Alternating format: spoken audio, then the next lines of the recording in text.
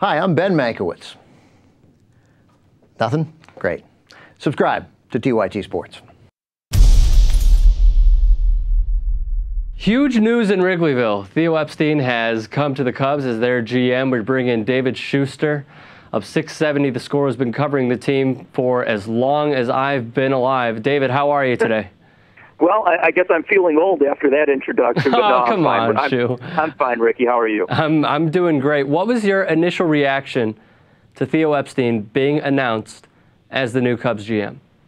Well, I mean, to be honest with you, officially he has not been announced. The Cubs have not made any official announcement, although it is fait accompli. I mean, they're just working out some details as compensation with the Red Sox, and then the Cubs will unveil him, whether it's on Friday, Monday, or Tuesday. I'm not really sure what day that'll be. But, it's no real surprise. I mean, this is the guy that Tom Ricketts set his sights on. And, I'll give him credit. He set his sights high.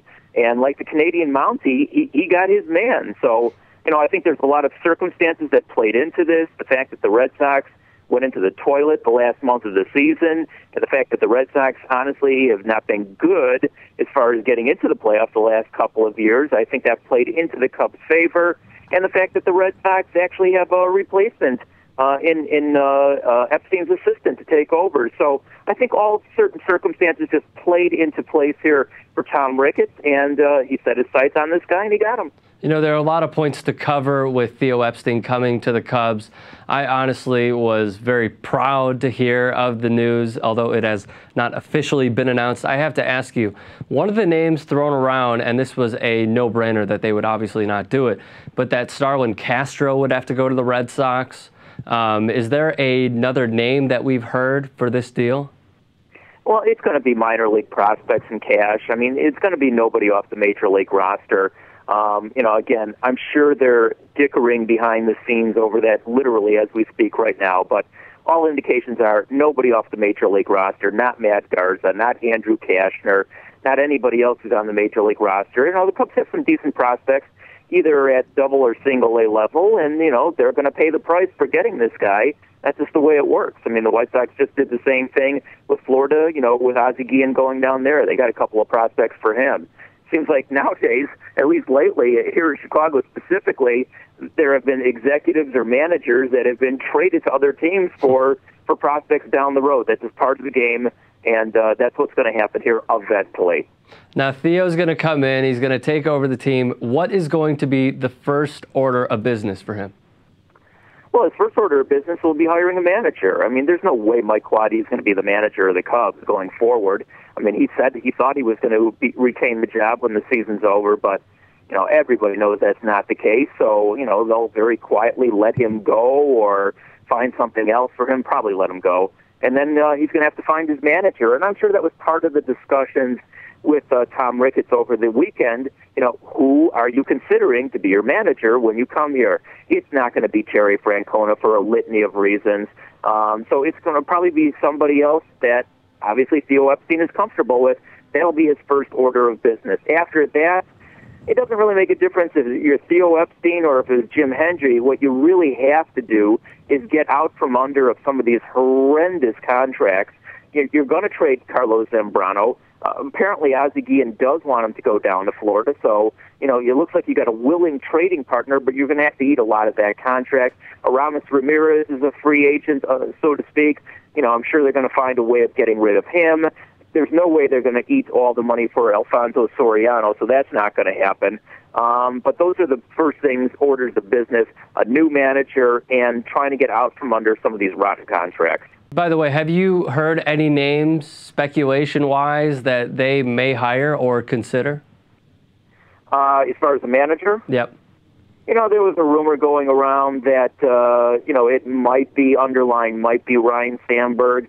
Obviously he finished second to Mike Quade last year because Jim Hendry really wasn't, enamored with him, and Tom Ricketts has been. So, his name's been bantered around, and ironically, Epstein tried to hire Ryne Sandberg to be his AAA manager at Pawtucket this past season before Sandberg decided to take the AAA job in the Phillies organization. So there might be some synergy there, but I don't think that's the direction that Theo Epstein's going to go unless Tom Ricketts tries to talk him into that.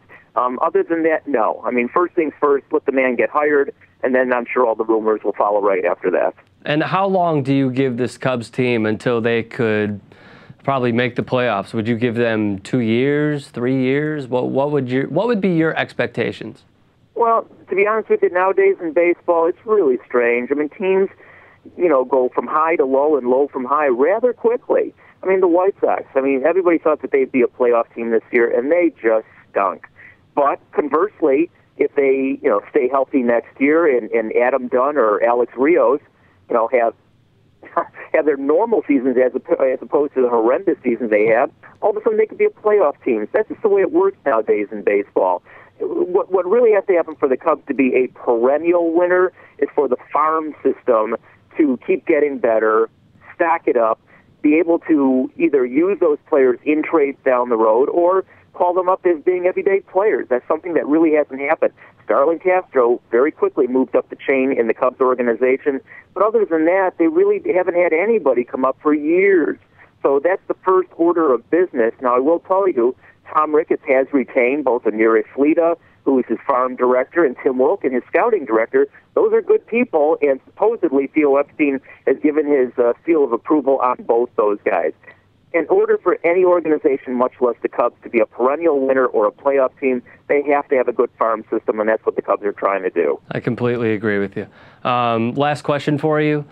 Off-season question. Albert Pujols or Prince Fielder, do you foresee either of them coming to Chicago? No, too much money. Like I said, they got some rotten contracts right now on their books. And though, the Cubs are a big league market club, I just don't see them forking out the money, and neither would I. If you're going to do that on top of all the other rotten contracts, you're putting yourself further behind the 8 ball, and you're only improving yourself potentially in one position. They really need pitching. That's where it all starts. If I'm going to spend my money, I'm going to look at maybe a C.J. Wilson, maybe a Mark Burley even, switching over from one side of town to the other. I'm looking for pitching. I'm not worried about a guy who's going to hit the ball out of the ballpark. And by the way, I wouldn't give the money to, for sure, I wouldn't give it a Fielder because, you know what, he's one injury away from just being a designated hitter, and I don't like the weight on him on top of it. And Albert Pujols, he already could be close to 40 years old. So in spite of them both having good years, I'm not signing either one to a 7, 8, or 9-year contract. No chance. So you think that they could get a C.J. Wilson in the offseason?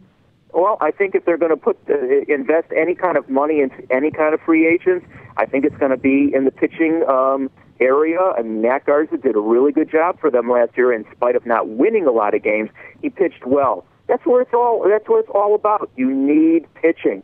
Take a look at what Milwaukee did this year, not only in their starting rotation, but their bullpen. If you improve your bullpen and you have at least 3 dependable starters, then I think you got a pretty good chance of being a contender. And the Cubs right now, they don't have at least 3 guys in their rotation. So if for my money, and I think that's what's going to happen here, I think they're going to look to add pitching.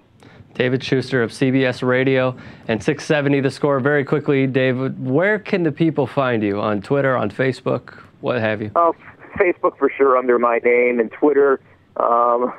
It's my email name. It's Schumous, SCHUMOUSE. Maybe we should leave that last part out so you don't get random people emailing you. It doesn't make a difference. I've been teased forever. No big deal. All right, David. Thank you very much for the time again. We really appreciate it. You got it. No problem.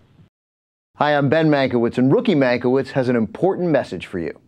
Subscribe to TYT Sports. Nice job, pal.